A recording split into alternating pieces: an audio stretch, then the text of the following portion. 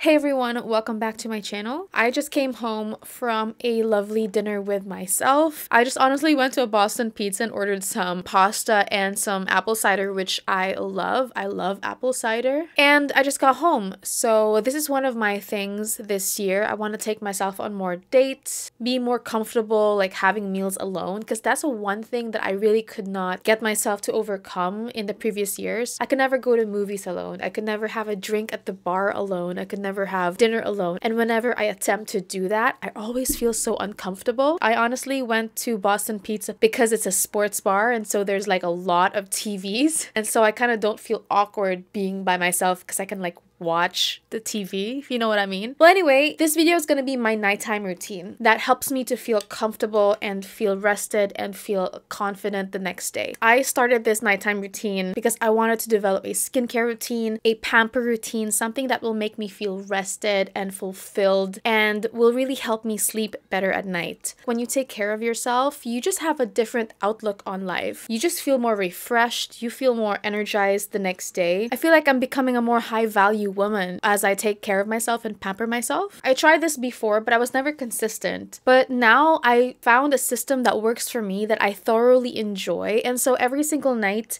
before I go to bed, I actually look forward to locking myself in the bathroom for like 30 minutes maybe and pampering myself and doing my nighttime skincare routine. So if you're interested in seeing this, then please keep on watching. I removed my glasses and then I removed my rings and oh, I almost forgot. And I start with removing my makeup. Okay, first things first, I brush my teeth. I like to brush my teeth first because the toothpaste residue that will be left around your mouth will stay there if you brush your teeth after you wash your face. So I like to use the Sensodyne whitening toothpaste just because Sensodyne is known for sensitive teeth, but to be honest, you can just use your favorite toothpaste. I like to use the Crest Glamorous White mouthwash. This one does not have alcohol. It's alcohol-free. I suggest looking for something that's alcohol-free. I don't honestly know if this works to whiten my teeth. It's a mindset. The next thing that I was very regular about, but eventually I stopped doing it because I didn't really see the results that I liked and I kind of want to switch into something else. This is the Crest White Emulsions Teeth Whitening Treatment. After you brush your teeth, you pat it dry and put this on your teeth and just let it sit there overnight. I feel like my hair looks weird. Oops. Now I normally leave this to the very last step after I wash my face because I like to keep my teeth open and let it dry. But I just wanted to mention it because I was talking about brushing your teeth earlier. And I honestly don't know if this works. I do want to try the Crest strips instead. I feel like there's more reviews on that and I feel like that works more. Okay, now that the teeth is done, I remove my makeup and I use a oil cleanser. I used to use other kinds of cleansers like the Physicians Formula, Cream Balm, the Pond's Cold Cream. My favorite is the Clinique Take the Day Off Balm, but it's a little pricey for my liking. But for eye makeup, that is the best out there. For now, I'm using the Uriage Cleansing Oil. I like this to remove my makeup. I feel like it does really well when it comes to foundation, when it comes to any of my eyebrow products. It does a really good job of removing my eye makeup, but I do double cleanse. So whatever is not removed by the Uriage Cleansing Oil, it will be removed by my next step.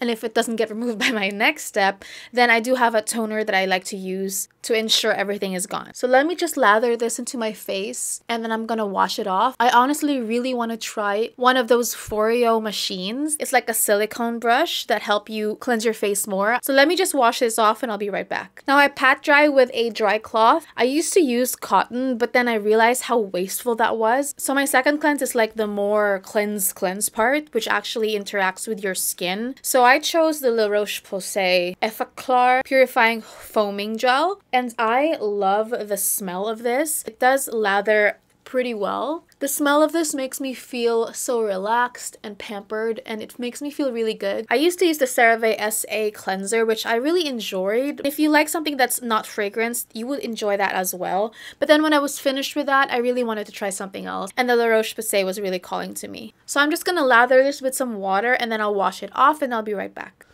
So at this point, I am ready for my skincare ingredients. My sleeves are getting wet from washing my face. My skin isn't perfect, but it has been better ever since I got some breakouts from drinking collagen. It was a whole thing. I wanted to start drinking collagen for my skin, but unfortunately there are some people that have bad reactions to collagen, and I was one of those people. And that was almost a month ago, so I still have some breakouts. That's how bad it was. But I feel like my skin has definitely improved since then. Okay, now for my most favorite part of my skincare routine.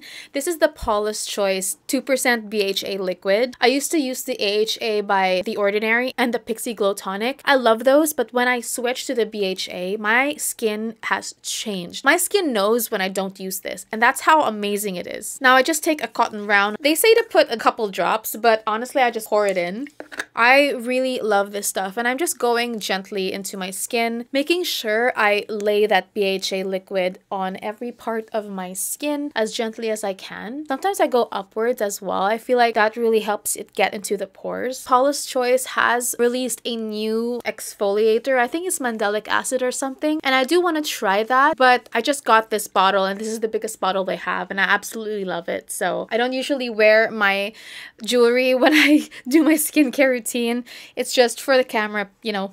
Why not? I do have a lot of breakouts happening around the mouth area, and I feel like that is either the remnants of the collagen that I've been drinking a few months ago, or me kissing my cat. I kiss my cat all the time, and that involves the lip area. Maybe I have to stop, but how can you stop kissing your cat? I mean, how? I try to bring whatever is excess down to the neck area as well. I never used to do any neck skincare, but you know what? We should, especially after your 30s. You're gonna have to do that. Okay, next in my skincare routine is spot treatment. So I use Different. I was prescribed this by my doctor. Now I'm not used to breakouts anymore because ever since I finished Accutane, I didn't really have any problems with my pimples. But then again, I tried collagen and everything turned around. So I'm having to deal with pimples again. It's not as bad as when I was younger, but I'm not used to having this many breakouts. It has improved, definitely. Now with Different, the problem is dryness. When I was on Accutane, I had dry skin. It was a nice experience versus oily skin. And being on Different, I'm getting even more dry skin, especially around the mouth area where I place it. And so I do extra steps to moisturize this area. So when I'm done with a Different spot treatment, I let it sit and dry a little bit. And during this time, I like to put my eye cream. I like using the Neutrogena Rapid Wrinkle Repair eye cream. I also use the Olay one. I used the ROC one. Honestly, you can use any of them. I don't really see a huge difference. So I like to pat this. I just put like a pea size amount or half a pea amount, and I just pat it underneath my eyes. And I like to bring it over as well. In the morning, I don't use retinol. I use more of a hydrating eye cream just to keep that moisture in, because I notice when I use retinol alone, it tends to make my under eye area a little bit drier than I would like. And so when I wear concealer, it doesn't sit right. Next, I go with a lash serum, and I am very proud to say I have not missed a day, except last night where I slept on the couch. The one I have was given to me by my sister. This is the Clarins Lashes Serum Mascara. I really want to try the Indeed Labs Peptide Lash Serum and the Ordinary Lash Serum as well. This is really nice because it's almost like a mascara, but it's like a caramel color. And I just like to indulge my lashes in a fat coating of this lash serum. I feel like when I use it, I'm doing something good for my lashes. Next, I like to put it on my brows as well. I haven't really been doing this for so long, but I just like to keep my brows looking good even when I sleep. It's a little extra, but it's a nice extra. I feel good about it. Okay, now that the Different gel has kind of dried, I like to put a serum. So this is the serum step. You can use any serum you like or that you enjoy, but right now I'm trying the Vitamin C 24 serum by Indeed Labs. I like vitamin C. I feel like I see a difference with my skin when I use vitamin C, and so I'm trying this. It gives me a very smooth feel on my skin, but I also really want to try their brightening drops. Hey, morning routine Sahar here. I'm also filming a morning routine right now, and I realized I'm mixing BHA and vitamin C together. This lowers the pH of your skin and might cause some irritations. So personally, I have already built a tolerance to that, and that's why my skin is not irritated, but just be mindful, just be aware that that might happen. And if you want to watch my morning skincare routine, I'll be linking that up here.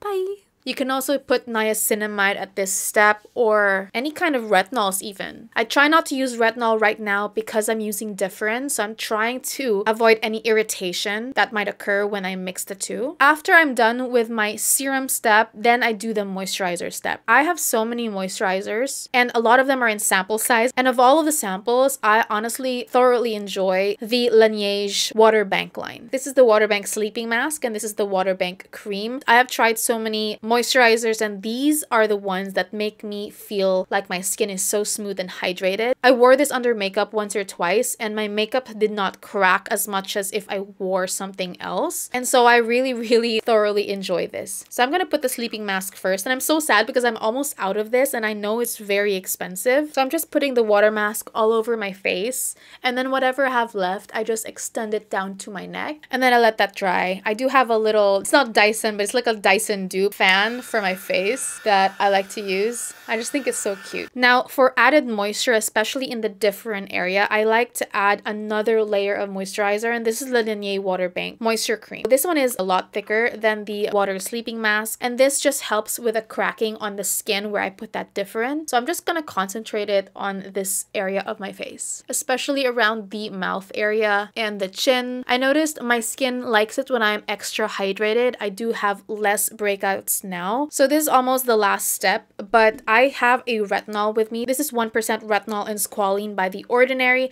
I used to use this on my face, but my skin doesn't enjoy it as much as like creams. But now I do use it for my neck. So I just put a bunch of that in my hands. I give it a good mix and then I just pat it into my neck.